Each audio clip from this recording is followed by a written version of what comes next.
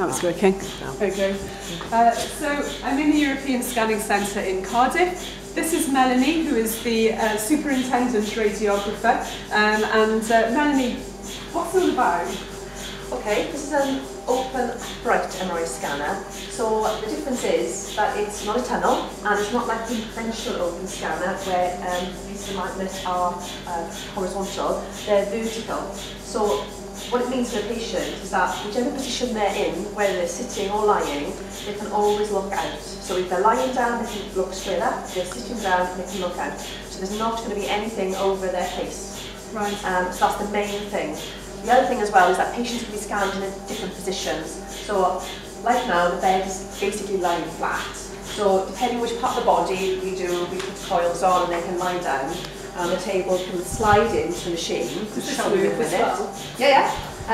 Or patients can sit up. So for instance, I'll just move the table. Oh right, I've got it. Will they help me? This will help us. The table is now going to go in, and this is when we're doing patients lying down.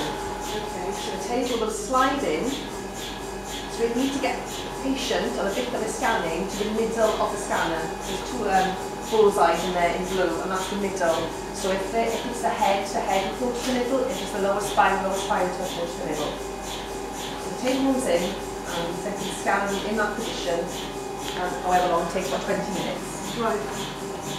I can see the blue bullseye there. There we are, yeah. So the patient will be lying down, and you can look straight up. We've got some nice light panels above, so there's nothing over the patient's face or anywhere near them. So if patients can't tolerate that, so we're going to bring the table out now and show how we can change the table around and turn it into a chair. Right. So a lot of people find that easier if they're very claustrophobic, because they feel they're not lying down, so it makes them scared, and they feel like they can actually stand up if need be, or due to petting. Right. Some people can't lie down and it's very uncomfortable, so this will make it a lot easier. Oh, that's really soft actually. I was expecting that to be firm. So look, take the pads off. So it turns into a chair. You can put it up and down again as well. So I'll just hop on and show you. But so we can sit in the chair in a really comfortable position, adjust their bottom legs, whatever's comfortable.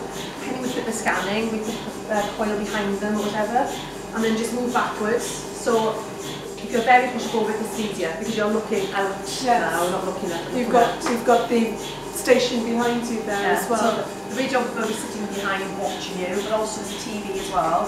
So by sitting, you can watch TV.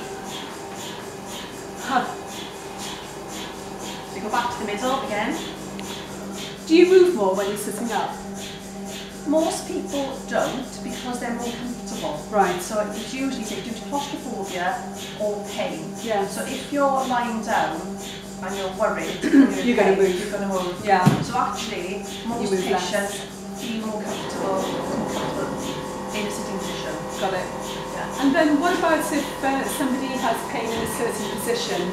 So, I don't know, golfing, the enemy of all spines. So they're finding when they're doing a position in the swing that gives them grief. Well, that's possible. So what you would do for the part of the body, you would scan in a routine position, where you get more anatomical detail, and then you would scan in the position of pain. Right. So we wouldn't do so many scans because they wouldn't be able to hold that position. No. But some people, we've scanned people who are more painful, believe it or not, like this. We scan them going in like this, going backwards. Yeah. Somebody also wants to be scanned when we do the erect scanning, more pain on one leg, so they put more pressure on one leg, and say that's more painful for me, and scan them in that position.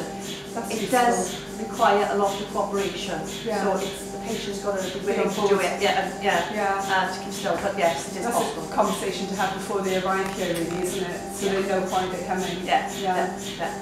That's great. Thanks, Melanie.